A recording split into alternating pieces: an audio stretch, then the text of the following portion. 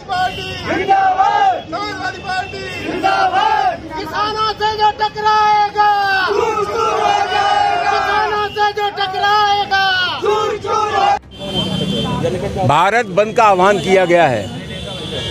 पिछले 10 महीनों से हिंदुस्तान के किसान बराबर आंदोलन कर रहे हैं और वो आंदोलन किसी राजनीतिक पार्टी के बैनर तले नहीं हो रहा है। किसान स्व प्रेरणा से उनके जो संगठन हैं वो अपनी जायज़ मांगों को लेकर के आंदोलन कर रहे हैं। हमें बेहद तकलीफ और हमें आरोप लगाना चाहते हैं कि किसानों की जायज़ मांगों को सुनने के लिए मोदी सरकार तैयार नहीं है। दुनिया की कोई समस्या ऐसी नहीं है जो बातचीत के जरिए हल न हो सके, बशर्ते कि सरकार की नीयत में कोई खोट न हो, नीयत ठीक हो।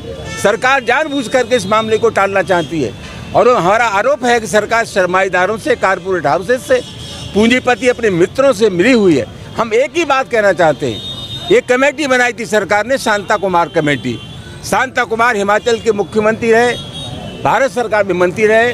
वो न तो समाजवादी पार्टी के कार्यकर्ता थे, न कांग्रेस पार्टी के नेता थे, भाजपा के नेता थे।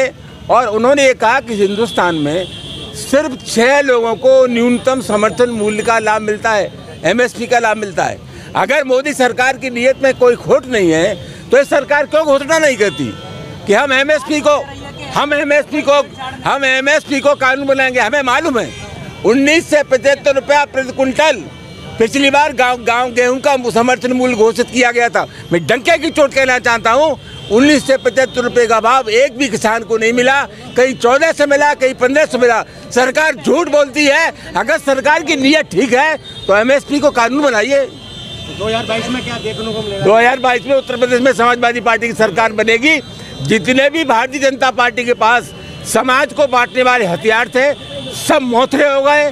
किसानों के सवाल पर, विकास के सवाल पर, भाईचारे के सवाल पर, बेबसी और लाचारी के सवाल पर उत्तर प्रदेश की जनता वोट करेगी। अखिलेश यादव उत्तर प्रदेश के मुख्यमंत्री होंगे और बीजेपी बुरी तरह हारेगी।